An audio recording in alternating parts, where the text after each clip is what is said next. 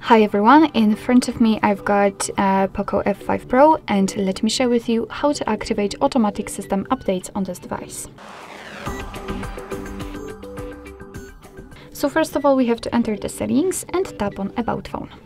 Let's keep tapping on the MIUI version until you will see this information that you're a developer, which may be quite confusing, but I've just recorded a video about that, so I highly recommend to check it and learn more. So after activating, we have to scroll down to the very bottom to find additional settings, then to the very bottom and enter developer options.